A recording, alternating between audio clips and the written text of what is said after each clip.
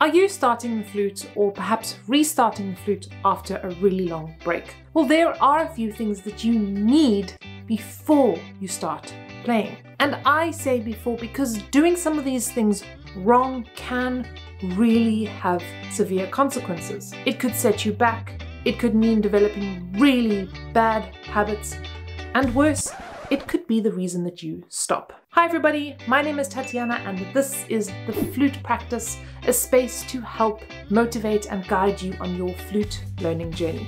Now, if you have already started and you discover that you are making some of these mistakes, don't worry, it is not too late to change it. Let's dive right in.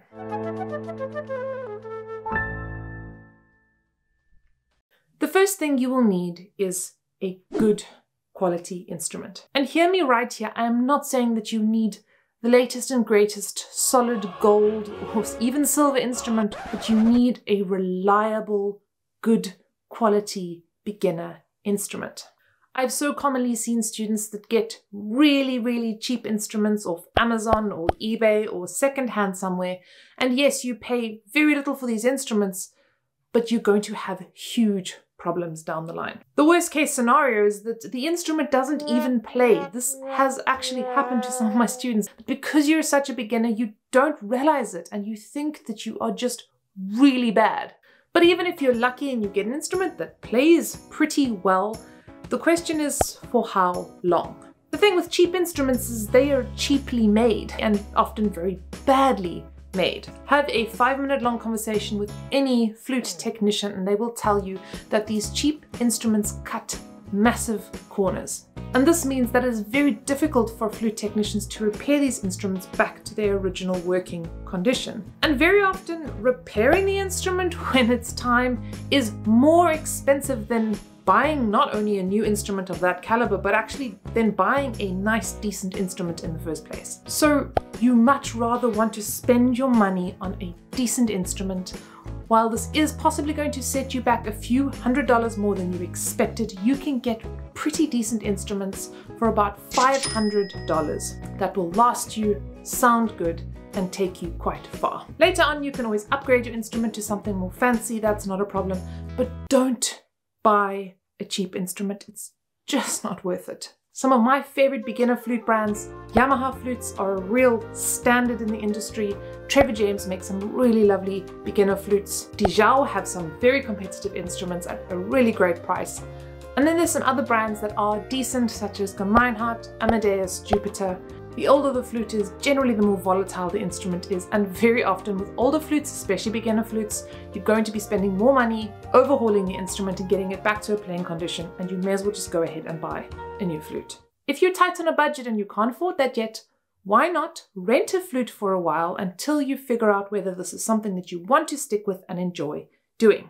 We have created a Kickstarter flute guide to help you get started on the flute. In that guide, we have listed some specific models and brands of flutes, models that I really recommend to my student, and in fact, models that I also started on. Click down below, sign up for our mailing list, and we will send you this Kickstarter guide for free. Number 2 is not so much something that you need as it's something that you actually need to do. And that is, you need to clearly define your goals and what direction you want to go in with your flute playing. Now, I know we don't all have this like grandmaster plan and know exactly what we want from the instrument. Some of us, we've just had this wonderful dream hidden inside of us and we've always just wanted to learn an instrument, or maybe even specifically the flute. But there are some questions you can ask yourself to help guide you in more or less the right direction that you want to go. The first really important question is, what style of music do you enjoy listening to and playing? Perhaps you want to go the classical traditional route and really plow everything you have into that. Do you perhaps really enjoy jazz and you want to be playing more jazzy pieces and perhaps eventually learning to improvise? Perhaps you enjoy playing film music or pop music.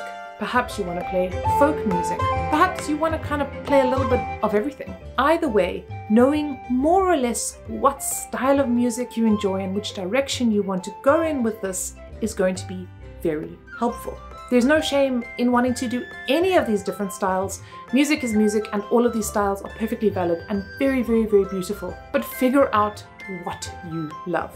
This also doesn't mean that you won't sometimes spend time playing classical studies or classical pieces or jazz pieces or crossover. It just means that you understand what your overall direction might be. The other really important thing to figure out are what are some of your reasons for playing or your goals in playing the flute. Are you starting because you really want to improve your technique and get as proficient on the instrument as possible? Do you perhaps have a specific goal in mind? You want to learn a very specific piece of music down the line, or work your way into a specific style of music, like you want to really be able to improvise. Perhaps your goal is just to have fun and you just want to play for the love of it. You don't really have any interests in making huge strides week on week in your playing. You just want to do this for fun. And this is again really important, because if you are a player who really wants to push and go, and you're just spending all of your time playing beautiful pieces, you might get frustrated, not see any progress, and eventually want to give up.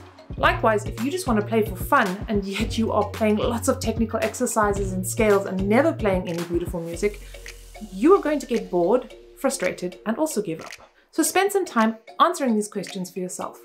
What style of music do you enjoy, and where are you going? And this will really help with my next point, which is find a teacher. Now, I know that some of you cannot afford to do this. It's a time investment and it is a money investment. Also, it's quite a scary thing to put yourself out there like that and expose your gentle, fragile dream to another human being. But I can tell you that getting a teacher is one of the best ways to improve quickly, stay motivated in your practice, and stay safe. I'm going to explain that in a moment. Live lessons, whether they are online or in person, are really useful to help you improve. Your teacher will pick out bad habits that are forming or things that you are doing wrong and help you improve on it instantly. Of course, there are loads of great online courses and loads of really useful resources out there, but very often students that are self-taught or learning on their own pick up bad habits along the way and don't realize it until it's quite far down the line. It's also a great way to stay accountable to someone. Having to practice for your lesson adds some pressure and means that you kind of have to practice. And this means that you show up to your practice sessions more regularly. The other really big advantage to a teacher is that they can make sure that you are using your bodies in a healthy way. Especially a good teacher. We can develop some really bad habits in terms of hand position, in terms of embouchure tension and tightness, and body tension in general. And playing the flute is very demanding on your body. Over extended periods of time practicing with lots of tension, you can actually develop pain and even worse, an injury. And a teacher can really help you to prevent this. Now, what to look out for in a good teacher? Very, very, very good question.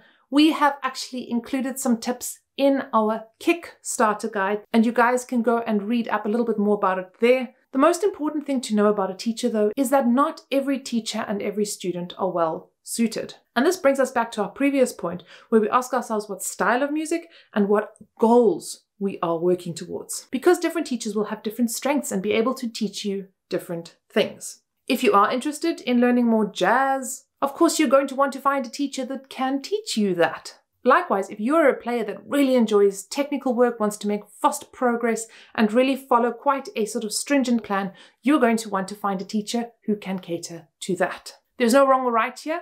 It's just about finding the right one. There are, however, some not so good teachers out there, and you do need to look out for these. A great space to find a teacher is to actually go to Lessonface. We have partnered up with Lessonface, and by using our promo code down here, you can actually get $15 off your first lesson. They've got loads of different teachers available on the platform. The teachers are reviewed.